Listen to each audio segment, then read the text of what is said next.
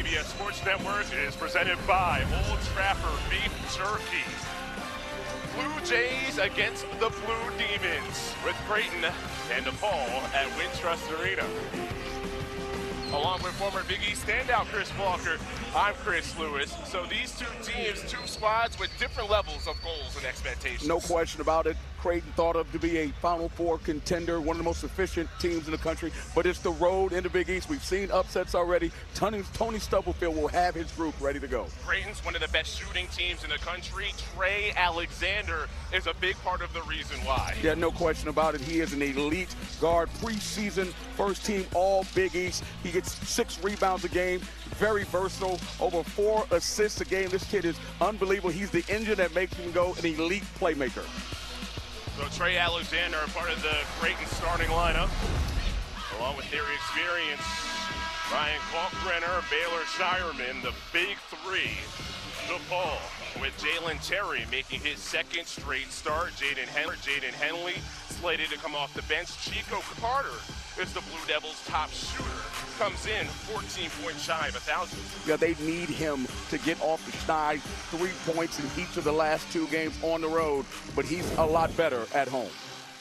2 coaches that are both Iowa natives, born about an hour away from each other. That's Greg McDermott in his 14th year, one of the winningest all time in the conference. Tony Stubblefield in his 3rd year with DePaul, trying to get the team conference win #1 this season. Listen, it's been tough, but the last game is a bright light, shall I say. They played really well, a tough Georgetown team on the road. And you got to get incrementally better, and that's what his team is doing. We watched him at shoot-around today. A lot of energy. And, Chris, I might add, there's a lot of energy in this building right now, so we'll see what happens moving forward. A lot of energy and a lot of teaching as well. We'll see if they apply those lessons the next 40 minutes. Yeah, they're playing against a very good Creighton team. As I said earlier, one of the most efficient teams on both sides of the ball. 2 big-time players, an elite defender and Kalkbrenner, and a budding superstar in Baylor Shireman. Ryan Kalkbrenner, Deshaun Nelson to take the tip. Kalkbrenner wins it for Creighton, underway in the Big East. DePaul looking for conference win #1. Creighton trying to get over the 500 mark in league play, come in 2-2. Question is, how is DePaul going to guard ball screens? Oh, good. Looked like there's an offensive foul. Coming off a screen. DePaul's going to have to really be tough and defend at an elite level because Creighton can really score the basketball. They spent a lot of time against those screens that they anticipated at practice today. Shots. Chico Carter Jr. front of the rim, and the first rebound on the defensive side, vacuumed in by Mason Miller for Creighton. Yeah, keep an eye on that play on the drop coverage. They're going to have to make that shot. Kalkbrenner is automatic. That's Chris, they do not foul. They're one of the best in the country. You got to take open shots. Kalkbrenner up top, gathers against Nelson, 2 in the lane, finds Shireman, left wing 3, pure. Yeah, DePaul maybe the early time play. That coverage, that shot's going to be there all game long because Kalkbrenner is going to play goalie under the basket. Creighton 3 for 3 from the floor to start. Trey Alexander attacks the rim and lays it in with the right hand. And you think about it, why are those driving lanes open? Arms, buddy, you do the NFL. That's called a hurry. Get pressure on the QB, if you will. QB. But a tremendous finish there by Fisher. Well, you mentioned Creighton doesn't foul. DePaul can't say the same as Shireman hits a 3 from the corner. And to save that basketball. One of the more unique players in college basketball. All the different categories he adds to the team. Up top for Kalkbrenner. Boy, Creighton has it going on all cylinders in the game's first 5 minutes. Alexander with the ball screen. Obviously, Kalkbrenner out the game, and he brought in Frederick King. But I'll tell you this team is well coached. It's just sometimes it's just a matter of finding that one game that gets you going. And this will be huge. But that young man right there, they have to talk about their coverages. They're coming at you super fast. Get back and force them to run their half-court defense. You have to slow this team down and make them play in the mud, because if they play with space, good night. It's going to be a long one. Frederick King in for Creighton, sets the screen. All 3 for Creighton. Turns it down into the lane. Bounces to the corner. Arabello back to Shireman. Hits his 4th. 25-9 Blue Jays timeout. DePaul And, hey, there is downside with it. You mentioned, hey, it's a team that doesn't force many turnovers. They're not reaching for steals. But the upside of it is you're not committing fouls. You're not getting in the bonus. You're not giving away points. Yeah, definitely not doing that. Another offensive rebound from Oregon, I might add. They missed the first 8 games this year with an ankle injury. Came over when Stubblefield took the head job with DePaul. Shireman for his 5th 3 in the first half. Baylor Shireman in a crowd. Out of control. Numbers for Creighton. Alexander takes a 3 and hits. All transition defense. They move the ball in one of the most efficient teams pass. Little use redshirt freshman forward and off the Creighton bench. Odin from the corner pops out. One thing about Creighton, you see Green in the game, they lack depth. You just can't let him get that deep. You cannot let him find him. It is simple. The more time you have on the shot clock, the more time you have to get a good shot like Alexander for 3. That's very difficult. You know what? And I'll give DePaul credit. The way they're shooting the basketball is absolutely phenomenal. And if they have a tough shot, you have to secure that rebound to start your break. You can't give them 1 and 2 and 3 shots. They're too good. Kalkbrenner on the block. Can't stop him. But you know what? That would have never happened had they secured on Kalkbrenner. You have to have a big that can force him to come out, and when he comes out, it opens up the lane. And he was making them in practice. The form looked good, and he's made to escape. Kalkbrenner! Oh my! That help a team execute.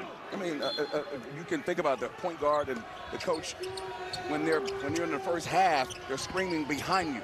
The floor leader, you can't see the coach, and he has more control over everything when they're on the same side. Point act, he is a sharpshooter, 52% from distance this year. His first 3 in the game, Kalkbrenner on the other side, throws it away. And then bangs it off the body of Fisher. A couple of years at Murray State. Shireman sheds the defender in and out on the jumper. You've got to fight. I mean, ATN, you've got to fight. You just cannot allow these guys to get shot after shot. Program then, and I used to watch them battle Rocket Rod Strickland versus David Rivers in the Afro back in the day. I mean, that's just what it was when they played Marquette, and there's a picking. I mean, it's just, these guys play catch with each other. You have to find that sweet spot. I think Tony Stubblefield is the guy. You know, the administration got to figure out what are they going to do to help him get to where he needs to get to, because they have a great gym here. Oh my goodness, the chin up in transition. And they stay with the shooters that they've been waiting on that play all game long. Ashworth, so smart, knew that they've been dropping that pass. They call it the habit pass. About building a habit of finishing in traffic. Of this era, because I would have been in the portal every year. Chris transfer portal Walker. I need to know my value. Kalkbrenner, teardrop. It's more of a hook shot. We'll call that a hook for Ryan Kalkbrenner. Very difficult, especially when there's a core group of guys with Creighton that's been together for a while and they've experienced winning. He can knock that down. Francisco Farabello does. He speaks 3 languages. He gets 3 points. I've had a lot of great people. My family loved them to death for showing up for me. My high school coach, Coach Boyce Honey, the best coach in the state of Texas. And it wasn't so bad. He had a guy number 15. That was pretty good. There you go. You're number 1. You play against champions. That's what that is. It's a tournament of champions and at-large teams. It's very, very difficult to win without a bench. That guy can help. That's shooter. Yes. That's why McDermott got King in the air. It's just a learning curve, learning how to win, and that's when the portal, Ashworth, he's just so smooth. He gets his feet under him with that type of balance. That's an easy shot. In a row against the ball. Yeah, that's extraordinary. To beat a team like that, as I said, if you have to, nice drive there. about a freshman. After it, and Deshaun Nelson, one of those guys showing the pretty move inside. I mean, they're trying to build their program. They're playing against a team that possibly could be in the Final Four. So, again, you got to step up to a certain weight class, and he can knock that shot down. That's his second one of the year. I mean, wow. I will say, I'll just add on, Madison Square Garden will be absolutely buzzing in March. Yes. The greatest experience, being able to play in Madison Square Garden, being able to coach in Madison Square Garden. 21st in the last 23 meetings. Coaches hug it out. And Creighton moves over the 500 mark in Big East play. Dominant wire-to-wire performance. Coach McDermott's team shot the lights out. Creighton 84, DePaul 58.